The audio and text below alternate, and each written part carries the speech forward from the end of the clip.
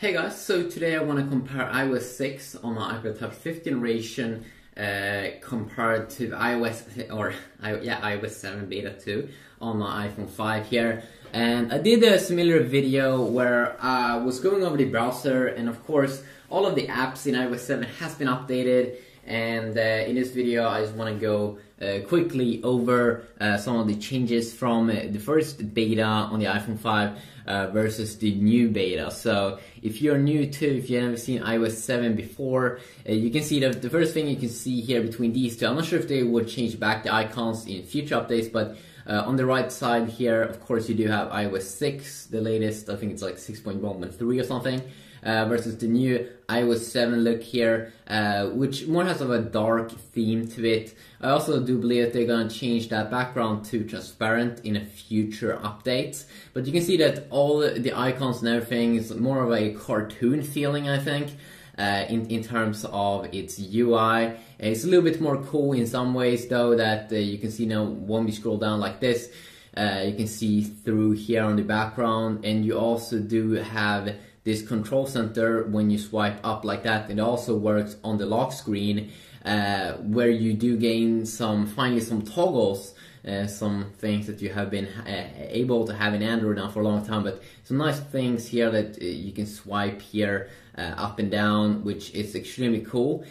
Also, we can check out the lock screen, has been getting some new updates as well. So if I would play some music here in iOS 7 or iOS 6, I mean, if I just play it, and I don't want to get any copyright problems, so I'll play it here in Spotify. You can see that now when we put on the lock screen, you can see this is how it did look like before. You have that unlock feature, quickly launch the camera, and then also you can see the song, you can see the time. How does it look now in the new iOS 7? Well, if we fire up Spotify here, and if I just play some music over here and we go out, you can see that that is the new interface. A little bit different, slide to unlock still. You can still launch the camera, but up here it's a little bit different in terms of its UI. Probably a little bit more optimized here with the controls and all. So you probably do get some extra additions over there. And of course we do have features like, let's see here, when we unlock the phone, you did see that pop up. Here it's a little bit, you get a different effect here, where they also of course pop up like that in one way. And if we're gonna go over specifically the beta 2 updates, we can quickly go over them here. First, you do have now, in the first beta of iOS 7, you didn't have this voice memo app, but now you do get it, so you can record your own voice and do your own kinds of recording. I'm not sure if that's available on the iPod Touch, but I'm pretty sure it's available on the normal, yeah, there we go, voice memo.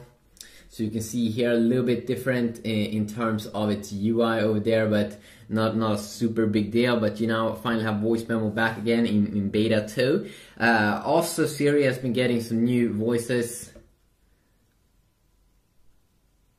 See if I can launch it. What is 2 plus 2? Checking. The answer is 4. And you can see here the cool integration here with Wolfram Alpha. You did see it, that was the male voice, but also of course can go into settings and do a female voice. I'm not quite sure if I have Siri though on the iPod Touch. Let's try it out. What's up? Hey there. So you can see I have Siri now, or I do have it on my iPod Touch. That is a little bit different in its UI. I think it's a little bit more clean in iOS 7. What's up? Hello there. What's up? Good morning. Set alarm at 5 p.m. Okay, I turned it on. 5 p.m. There we go. You can see that they kind of work the same way over here, but a little bit different in terms of its UI. But on both here, of course, I can quickly enable and disable things. But definitely that cool transparent background over here is definitely a nice little addition here. And also, of course, the control center. If you also can check out some other things, I might also do separate videos for browser and speed tests and all those things, but if you would check out the multitasking, which is also kind of revamped a lot. When you double tap, you want to do some multitasking here. Really upgraded here in iOS 7 here on my left side with this cool kind of swiping. And in the new beta, it should be a little bit more improved here in terms of speed. I still do miss a feature where it would be cool to be able to close everything with just one tap, just as you can get in Samsung's flagship device at the moment, the Galaxy S4. But I do like it that you get bigger thumbnails, or you can see actually what's going on inside of apps. In iOS 6, you just did have these small icons. You have to hold in here and you click on that little thing there. And I definitely do believe that this is a nice little addition here, nice update that you can quickly see what you have up and running. Plus, you can also see the icon down there at the bottom. So definitely cool there. Also, in terms of, you can see, of course, opening up. Let's see here. You kind of get different there. You can see that they really have changed the UI fully inside of here, especially like when you just go into settings. You can really see a different kind of feel to these, and I definitely do believe that I do enjoy iOS 7 a little bit more than iOS 6 after I've been using it for a while. It feels like more of a fresh update, and I do enjoy that Apple is trying out something new. It's definitely nice there. You also do have some, when we go down like this, as you can see here, you do have two tabs here, one for all, and this is the place where you will see all your notifications, all your calls, and if you do miss something, it should probably be on this page right here. Also in the new beta, what we do have is iCloud support and also Find My iPhone. So if you would go down to iCloud, you do have the feature down there of Find My iPhone, which is now back. Also back from the dead or something. Let's see here. Do you get that same feature here inside of, let's see here.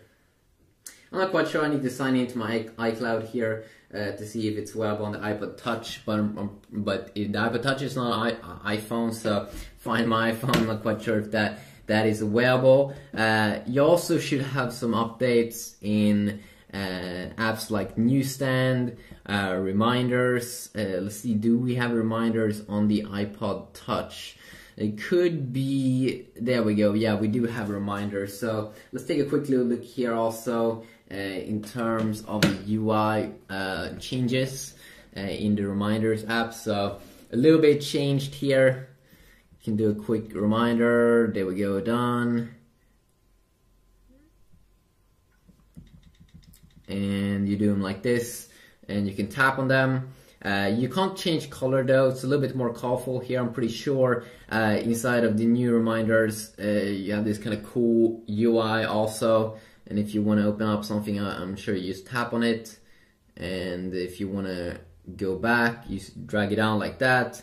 When we also make a new reminder here, we have a bunch of different colors that we can use. Show more, let's see, maybe we have some colors. No, I don't think we have colors here, but it's kind of cool that you can have different colors like green, blue, when you are doing something new. Let's say you like the color green, and maybe you have different colors for different important things. Then of course that definitely is quite useful. We can also open up, also in terms of speed, of course. This is one feature also that you might be interested in, or if you come from iOS 6 to iOS 7, one of the updates is that you won't longer have Spotlight when you go to the left here, but they have hidden it away a little bit. You just have to do one swipe like that, one swipe up here on or down on any of the pages, and you will get up that feature that works the same. We'll search for the same. You can definitely see here the transparency. This is a little bit more cool here probably in the new iOS 7. You have that cool transparent bar also there at the top. Also some apps like FaceTime should also be a little bit cool with the blur effect. And also you also now should be able to upload with PhotoStream like screenshots, I'm pretty sure, and also some newsstand updates, a little bit different in terms of that UI over there. You can see there that this is like the old newsstand, I'm pretty sure, and this is the new newsstand, which is a little bit different, of course. And then we do have some huge updates in terms of the browser, and I might be doing separate videos about that, to specifically going over the browser, because there really is some awesome updates with the browser in terms of the kind of like the UI look and feel. So when we fire up the browser here, you can see there on iOS 6 how it looks like. And a little bit more of a clean UI feel that you do get here on the new iOS 7, which is one nice bar here at the top, which is has everything that you need to know or want to have. Nice little reading mode there when you want to go clean, and it just looks a little bit more polished down here at the bottom. The multitasking is also a little bit more cool here. We have the swiping instead of just can't do anything here. You can only close it. It looks cool. It looks awesome. And I might, as I said, go over separate videos about that. And also things like gaming and etc. and etc. Also pretty quick here, let's just go to the wallpaper section, because people like wallpapers, people always want to say that thing. So when we are here, you can see what we are getting. Let's see. There we go. So that's the stock wallpapers here, probably in iOS 6. You do have two dynamic wallpapers, which are like almost like live wallpapers that's moving around here in iOS 7. Pretty funny that it's bubbles, same as you would get in the S4. And then we do have the normal still pictures here. You can see a lot of the same here on both devices, but you do have some new additions there at the top in iOS 7.